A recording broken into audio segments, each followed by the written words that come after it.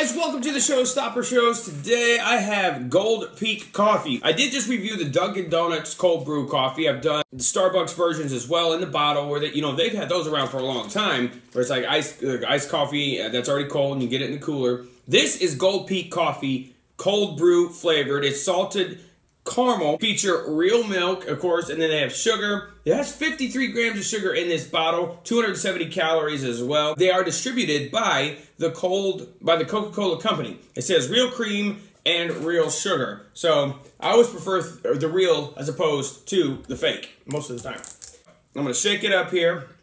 And this is something that's probably good to pour it over ice as well, but I'm just gonna go ahead and pour it in my cup here. It's been in my fridge all day and all night, so let's go ahead and taste, look at this here.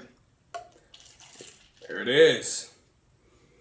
It smells good. It smells like, I smell the salted caramel. It smells very caramely. There we go. All right, so remember to eat and drink things that aren't good for you. Moderation. Food and drinks last longer, so will you, and that's what we all want here. Showstopper land population. Everybody in the world. That's right. All right, so let's go ahead and taste this. Guys, raising the glasses for the masses. All right, guys, so I've taken several drinks of this from the bottle, from the cup.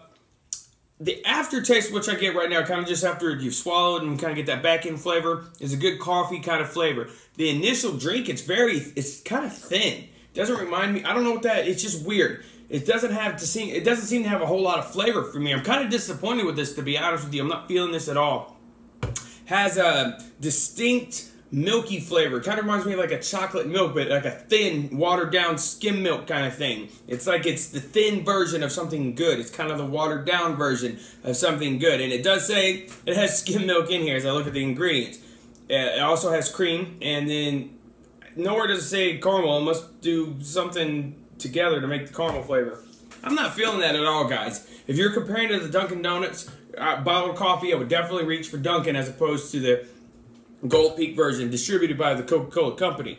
So I'm not feeling that one at all. Again, it's not atrocious, it's not despicable, but it's certainly not kicking like I want it to. The flavor is not happening there, guys. That's my honest Showstopper review. So, what I have right here, I'm going to go ahead and give my rating. This is Showstopper Mizzle, and I'm going to give that an overall score of 66. So, if you want to go try that out for yourself and let me know what you think in the comments below, if you get that, if you're comparing it to, say, the Dunkin' Donuts, which I'm kind of doing, but it also reminds me more like the coffee-flavored Yoo-Hoo. So, there you go. That's what I'm feeling right there with this beverage. So, don't forget to subscribe to my channel. Hey, may the forks be with you.